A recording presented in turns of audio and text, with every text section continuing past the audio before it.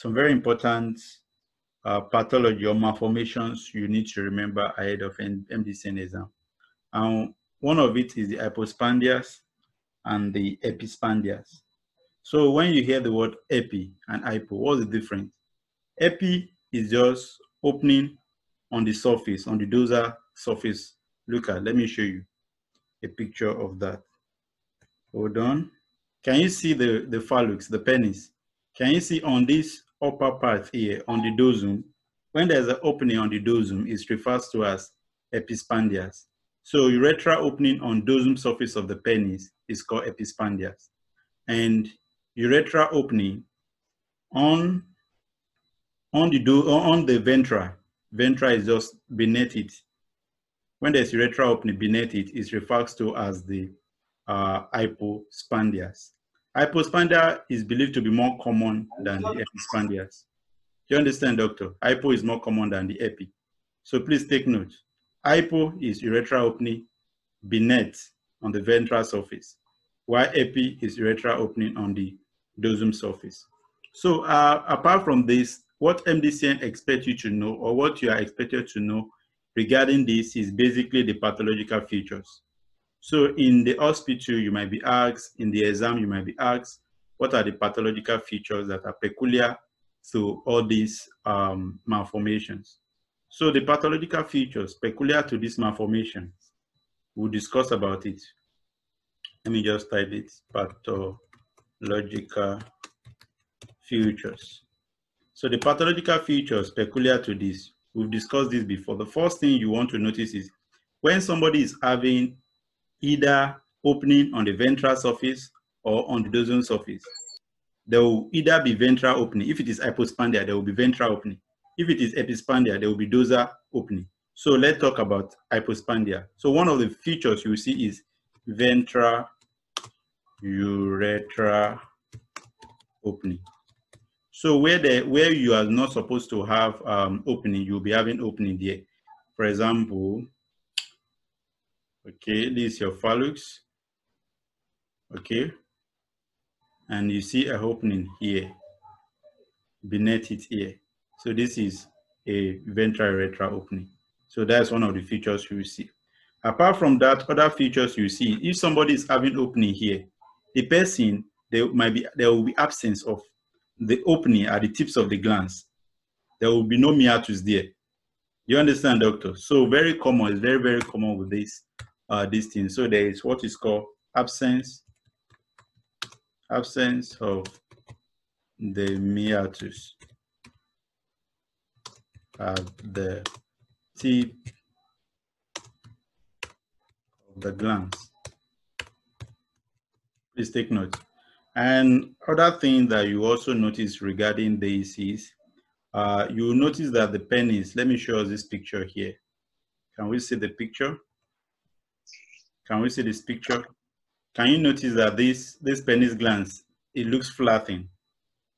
They call it looks like a spade. So you see what is called spade-like shape of the glands, or flattened glands. It's one of the pathological features. These are things you'll probably be asked in the exam, in MCQs, you need to remember it. So in your OSCE, you need to remember it. Sorry, not really OSCE, but MCQs, you need to actually remember it. You see flattened glands, or let's say spade-like. Spade-like. Spade-like, it will look like a spade. Then another thing is the chordae, or you see, what do I mean by chordae? You see the curvatures. Let's say, let me draw. The normal phallus is supposed to be just something like this, right? This is how the phallus is supposed to be. So chordae is, you see the curvatures will be more to the ventral side. It will be something like this. It will be curved to the ventral side. Ventral chordae. Do you understand? You see ventral curvatures of the phallus. Please, I believe everybody is hearing me, doctors. Hello? Yes, sir. All right. So you see what is called, I know these are not new things to us. Let's say ventral curvature of the penis, also known as the chordae. called the. Please let's take note of this. It's very important for us to remember. And another thing you will see that is also very associated is dorsal UDI. You will see when you look at the prepuce here, you see like it's more like a covering sort of a thing. You will see presence of dorsal UDI here. Please take note, okay? So that is another features that is actually pathological features you need to remember. Dorsal UDI. And the last major thing also associated with it is also bifid scrotum. Bifid scrotum. So somebody who is having hypospandia, most of them will have all these features. These are pathological features that is associated with hypospandias. Please take note. These are very, very important. And another thing you need to remember ahead of Mdcn exam that they might ask you about is the classifications. I've given the classifications before, doctors. So there are different classifications of epispandias and hypospandias, depending on the localizations of the meatus. So we have the anterior part here, you can see from the pictures. We have the middle part, and we have the posterior part here. The anterior part, you can see here, we have the glandular, we have the subcorona. Sometimes we also have the corona, and we have the distal peni here. We have the middle shafts, we have the proximal peni, we have the penoscrota, and we have the scrota here. Please take note. And we can also have opening just around the perianal region here. So this one is referred to as the perianal. Please take note. And haven't you understand the classifications? Another point you need to remember ahead of Mdcn exam is their complications. And before even saying the complications, don't forget, doctors, this pathology is actually associated with undescended testes. So one of the things that most of the patients might present with is undescended testes. So it's associated with undescended, both epispandia and hypospandias. They are associated with undescended testes. Let me just say nota bene. Nota bene. Both are associated with undescended testes. Okay, please take note. And apart from that, the next thing you need to remember is their complications. In the exam, you might be asked about the complication. So I'm not just going to say the complications in. Now I want to hear from us, doctors. What are the complications? Let us type in your answer. Let me see everybody. Complication. What are the complications that might be associated with somebody who is presented with epispandia or hypospandias? What will be their complications, doctors? Yes, very good. Infertility. Yes, you are very correct. Absolutely correct. So there's increased risk of infertility. Because why? Some of them, they might be having this, it's just like you are shooting blank. You are shooting and it's dropping before it gets here, because especially if it is perianal region. You understand? So there is actually increased risk of infertility. So complication. Absolutely correct. Infertility. Yes. Urinary issues. Yes, some of them will have urinary tract infections. You're absolutely correct, doctor. It's the only one doctor we have on this page right now. It's the only one doctor we are having. We have other doctors here. Why are other doctors quiet? All right. Why are other doctors quiet? Urinary, okay. Retrograde ejaculation. Yeah, possible to be retrograde ejaculation. Yeah, but that will be more of like infertility as a complication. What other thing? What about problem with copulation? So somebody who have opening, they might have issues with copulation. So let's say problem with copulation. Copulation. Yeah. Yeah, enuresis. Yes, you're absolutely correct, doctor. So watery can urine. Yes, they can have what is called enuresis. Enuresis. You're absolutely correct. They can have psychological problem also. Just imagine somebody who is having opening on one region of the distance. So psychological issues. Psychological problems. Yeah. etc. So these are the things. Some of them are actually the complications some of them will present with. Okay, so apart from the complication, the major thing is treatment is very important. And one thing you need to remember regarding the treatment of this is treatment is done before the age of awareness. So you want to make sure you treat this child before the child realizes, oh, I'm having this or something. So mostly it's before the age of awareness. Do you understand, doctor? So, and there are different types of surgery. Mostly, most of the surgery are plastic surgery. So you want to do reconstruction. Excuse me, reconstruction of the meatus. You can do skin cover. You can take a skin graft to cover it. Yeah, somebody can, if it can, the undescended testis lead to testicular cancer later. The thing is, they can have associated problem on descended testes. Don't let us talk about testicular cancer here. We'll probably still talk about cancer later, seminoma. We're going to talk about cancer of the testes later on. Do you understand, doctor? We'll discuss about cancer of the testes, the non-seminomas, and the seminoma. We'll discuss about that later, okay? All right, so just remember the complications here and talk about the treatment. Everybody should be able to mention the treatment. How do you want to treat it? How do you want to manage this scenario, doctor? Somebody is saying something. Eh? I said surgery. Yes, surgery. Surgery. Actually, you're absolutely correct. Treatment is surgical. It's surgery. Surgery. And don't forget, it's done before the age of awareness. And there are different types of surgery you do. Depending on the localization, you can do scrotoplasty, glanduloplasty, uretoplasty, different orthoplasty, and also on and so forth. You just do surgical repair. It's mostly plastic. You understand? It's just a reconstructive surgical repair. You understand, doctors? Please take note. Please, any question regarding epispandia and hypospandias? We are being focused. We are being really streamlining our thing. We don't want to go out of the scope. We have a lot of things to do. And today we are doing, what's it called? The urologists, because I think Dr. Esther prefer urine to the sheet. So that is why we are doing urology today. Okay. So doctor, any question regarding this? Any question regarding epispandia, hypospandias, and the rest? Any question? Hey, doctors, nobody is responding. No. Okay, no questions. All right. Hello, Dr. Aisha. How are you? I'm fine. Good evening, doctor. Dr. Aisha, what is this? Can we identify what is this? What is it? What is this slide display? Doctor? Is this the first time we are seeing a picture like this? I believe this is not the first time we are seeing a picture like this. Cord or something. Like no, this is not ulcer. This is not lesion. Sorry, probably the picture looks blur or is not glaring enough.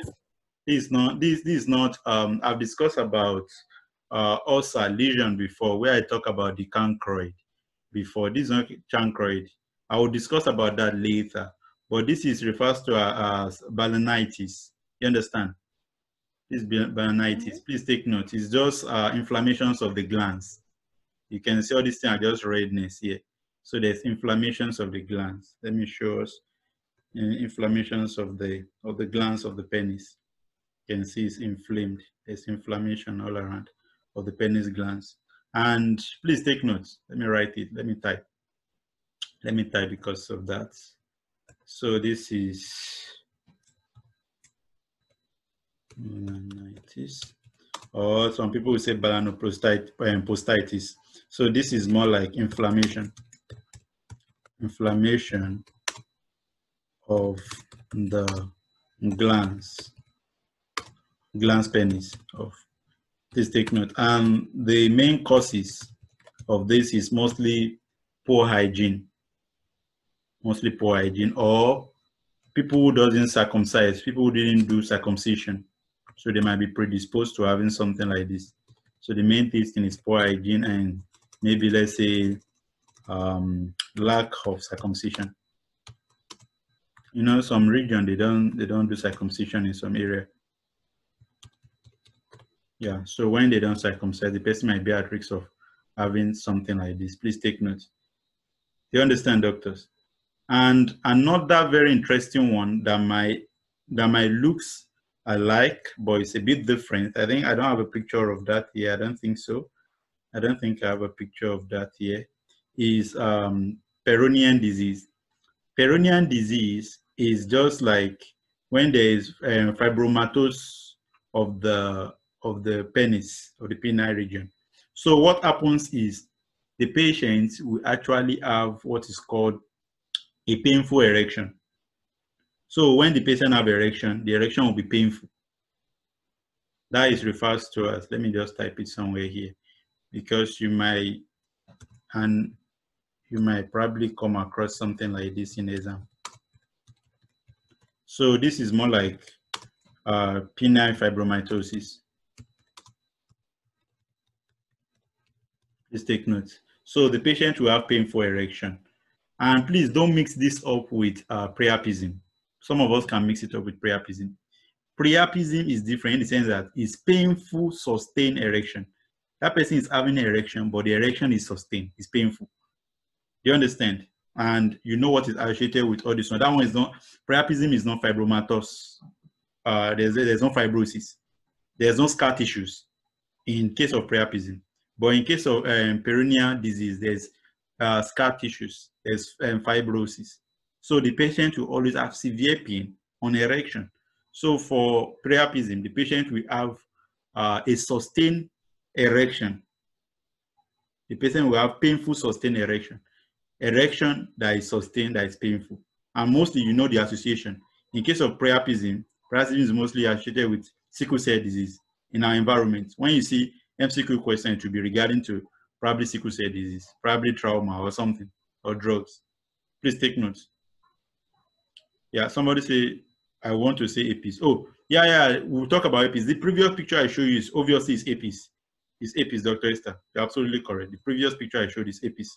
So let me go to that previous picture. Please, do we understand balanitis and perineal disease, and we can differentiate it from priapism? Any question regarding that? Please let's take note, okay? We know priapism. It's one of these stigmata of, what's it called? Sickle cell. We've discussed about sickle cell disease very well, multiple times here. So I think sickle cell is not a problem for any doctor here. Do you understand? So the next picture, doctors. Yes, this next picture is condylomata acuminatum. You're absolutely correct. It's condylomata acuminatum. You are correct, Dr. Esther. Very, very correct. So this is also a very high yield, thing ahead of the exam. You need to remember it very well. You need to actually know it very well. Because we've discussed, it's almost the same thing the way we discussed for female. We've discussed for female. And for female, we've discussed like it's just like, what's it called? Genital wart. You see warts. Do you understand? You see wart-like growth growing from the genital region. Same thing with male. You just see similar thing. You remember the mode of transmission. So that when there is genital contact, anal, or maybe oral. So all this, it can be transmitted through all these means. And also we discuss about the serotypes. And the major one that you need to pay your attention to, the HPV, is the 6 and 11, right? Yeah, 6 and 11. The one that can be predisposed to malignant cancer. Please take note. So we've discussed, it's the same thing for male, the same thing for female. And we should remember, the thing we need to remember for this is probably the what's it called? The management. Let's talk about the management. Management is similar. So what do you want to do? Basically, doctors, you want to do a section. You want to cut, you want to remove it. Before a section, there's other management, there's other way you can treat it. People use this podophyllene cream, or podophyllene gel, or gel. Please take note. People use this cream. And people use the milquinol. We've discussed about it. Just the same way as if you are treating your, this thing, what's it called? Genital wart. That for me is the same techniques. You can do, let's say, laser ablation, just to excise and remove it. You can do simple excision, simple Simple excision. Simple excision under local anesthesia. Please take note, and so on. You can do catheterization also. Yes, you're absolutely correct, Dr. Asha. You can do catheterization. So you can do what is called electrode catheterization or cauterization. So you can do this also. So these are ways in which you are going to manage it. Please take note. And don't forget, people use the vaccine, your Gardasil, Cervarix. People use it to prevent it. That is under levels of prevention if you get a question like this. I believe you understand, doctors. I believe no questions. Okay? So, all right, let's continue to the next slide. Let's move to the next slide. So the next thing is, let's see the next picture. Yes, doctor, this is actually, all these pictures, some of them came out in Mdcn before. Let's take note. This is a previous Mdcn slide, and we should be able to identify what is this, doctor. Somebody said hydrocele. Yes, absolutely correct. This is hydrocele. So this is more of like a pathology of the testes. So there are some basic pathology we'll be discussing on testes. We'll discuss about, not so much, we are not wasting much of our time. Dr. Aisha said transilluminating hydrocele. Yes, you're absolutely correct. This is transillumination test. Is seen in hydrocele. Okay, so what am I saying? There's some basic pathology in testes that we're going to discuss very quick. One of it is hydrocele, spermatocele, varicocele. Then we'll probably discuss about the epididymitis. So there are also IE things you need to remember ahead of the exam. Doctors, I know most of us used to shy away from urology. I don't know why. People don't like urine for some weird reason, but thank God we have doctors that like urine. So please, I want us to just remember these few points. They are very important. This actually came out in Mdcn before. And this is hydrocele. What is hydrocele? Hydrocele is when there is presence of fluid within the tunica vaginalis.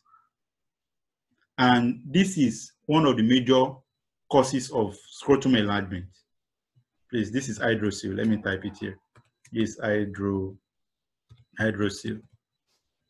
Hydrocele is fluid within, let's say, when there's presence of fluid within the tunica vaginalis. And this is one of the major things that causes enlargement. And doctors, this test you are seeing here is just to diagnose and see. You will really appreciate this test. I've done it before and I've seen it. The day I saw it, I was like, wow, I really appreciate it. How do you do this test? You just take let's say, this is the person's scrotum, right? Pardon my image, this is the person's scrotum, okay? You put a paper, you roll a paper, just rolling a paper like this on this side, okay? Please take note. And you put your touch on the opposite side, the touch on the opposite side, something like this, okay? And you look from here. You can be two of you, maybe when you are clerking and you are examining the patient, you might call for assistance. So when you flash a light towards this side and you look, you will see almost same image, same thing. Please take note, you will see similar thing is what you are going to see. I've seen it before. The day I saw it, I was like, wow, it was really very interesting, actually. Okay, let's take note of this. This is hydro. Dr. Tony. Yes. When the picture you are showing us, is there a paper there that is also used? No, there's no paper here. Probably this is in the dark room. But when you are doing it practically, you do it with paper. Because if you are putting light in an open place, you won't see anything, obviously. It's just like where there's pure light already. You know, when you on a torchlight, you might not appreciate it until you look at the phallus like this. Then you just put your paper, maybe paper towards this side like this. Paper, you roll a paper like this, then you put your torchlight like this on this opposite side, and you look through this place. Then you make sure the place is enclosed. You know, this paper, rolling this paper, you are enclosing that place so you can appreciate if it's fluid inside. And doctors, this is actually best appreciated in a very young person. In an elderly person, that the scrotum is very thick and you might not really appreciate it. You understand? You might not really appreciate this test in an elderly person. You might not appreciate this test.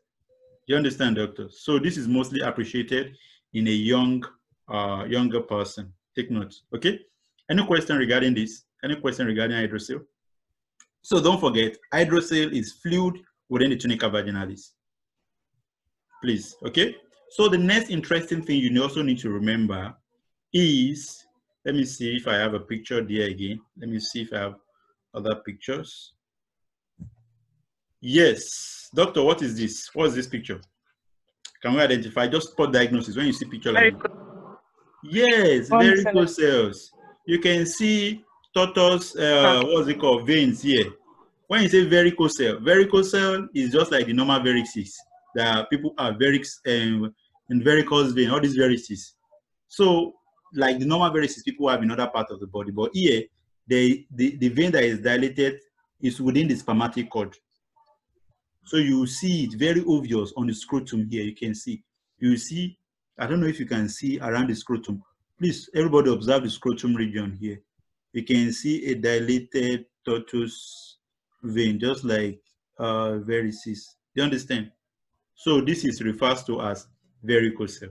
So dilated vein within the spermatic cord is refers to as varicose cell. It's just like the normal this thing. Please take note. All this whole thing can be associated with infertility. Both of them can be associated with infertility. So I think let me type something.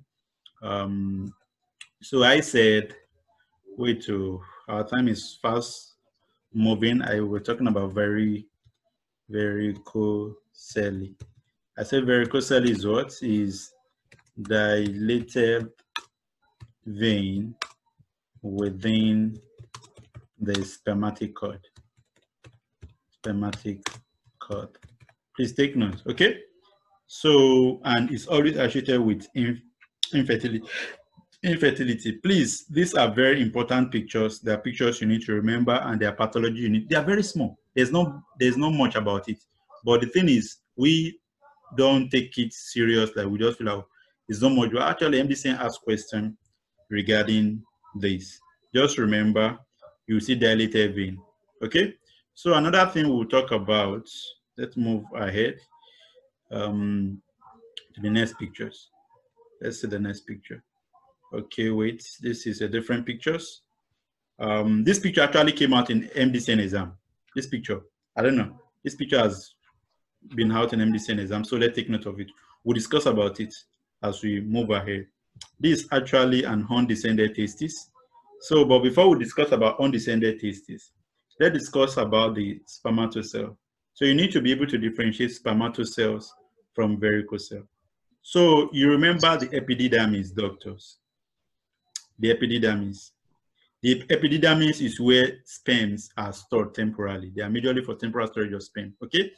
So when there is dilation or when the efferent duct in the epididymis is dilated, that is containing the sperm, this is referred to as spermatocele, okay? And it's mostly associated with things like trauma. I think, do I need to write this? Our time is fast moving. Do I need to write it, doctor? Let me just write. So can you repeat yourself one more time? Okay, hold on. Let me just write it here. It said spermatocele. I say is dilated efferent ducts in the